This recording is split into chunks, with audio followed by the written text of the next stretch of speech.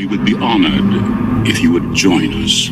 Everyone's invited, of course. Hey Star Wars fans and collectors, welcome back to another vintage collection figure review. This time we're looking at VC-182 Captain Rex.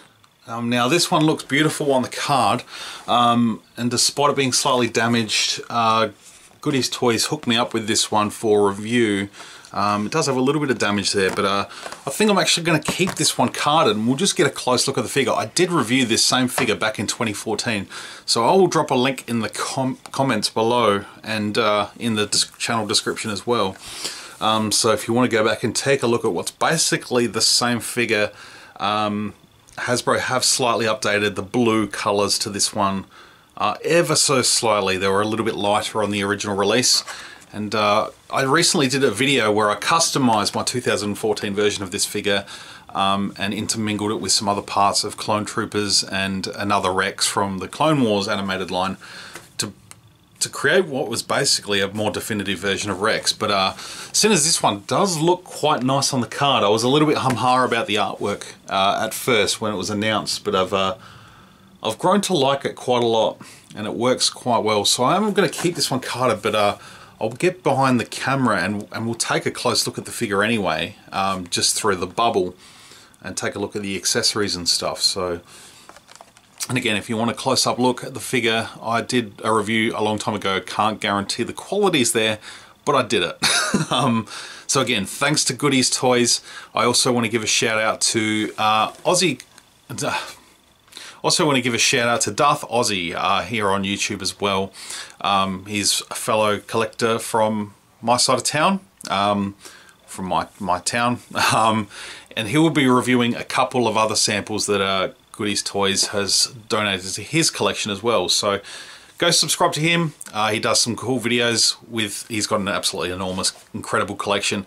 He has some great videos with his young son, Darth Aussie's apprentice.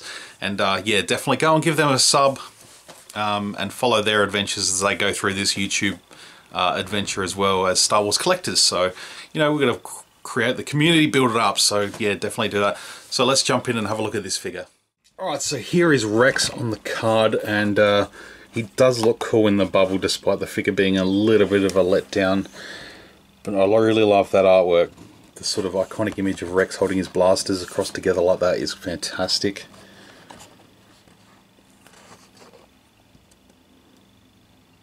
Get a nice close-up look of the figure in the pack there. So I definitely think the paint apps are improved.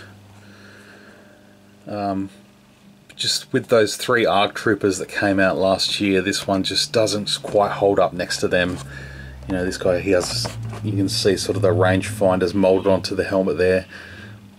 But the sort of the paint apps on the helmet there with the J-guys and the tally marks looks fantastic. Pauldron looks nice. That's a really nice shade of blue they've used. It looks quite good. The blue on the Karma, you know, slight little bit of paint coming up onto the pouch from the blue. You can sort of see the black paint bleeding onto the holsters as well. It's a little bit off. The original figure wasn't overly well painted either, but you know, it's a nice blue. It's a much nicer blue. You can sort of see the differences there on the original Rex. Sort of the one on the right there is much paler, whereas I have the clone, the correct 501st sort of clone colour there. Matches up nicely. So if I ever get the chance to get this Rex on card again, I'll probably end up switching out these accessories on this arm here just so I can have the correct colours all throughout the figure, because yeah, slight difference in the blues. The tally marks look a little bit more splodgy on the one in the packet here as opposed to the one I'm holding in front. They're a little bit cleaner, but you can sort of see some of that black paint running onto the holster there as well. So yeah, the body torso wasn't movable, sort of under that armor piece like this one is. And this is my Captain Rex. And yeah, you can see how I did this one. I did a video not too long ago. So scroll back and have a look, and you can I'll sort of go through and explain how I got this custom to look, you know, pretty damn good in comparison to the other clones. He's got the ball jointed hips, got all the good articulation, a better looking helmet, rangefinder that moves. But we're here to talk about this guy. Got these blasters in there, they're cool. Get a look from the side here as well.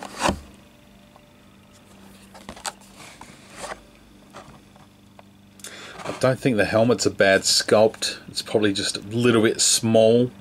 It could probably just do a little bit bigger, just a little bit of an upsize, plus the rangefinder to move, and that would have given this figure a big help. Now I also believe that the original figure had the weld marks down the torso, whereas this one has forgotten to add them. I did draw them on myself, but this wasn't the same body. So you got the weld marks there on his helmet from when he sort of kit bashed his own helmet. As you can sort of see there, the weld marks. You can just see them there on the torso, underneath the behind the arms there. They've missed out those paint details on this one. So yeah, just small missed details, which is the sort of undoing of this figure. But like I said, as a whole on the card, I'm happy with it. I love the Clone Wars banner on the top. I love that they do that. I wish they'd do that with every other property. Including books, individual games, all that sort of stuff.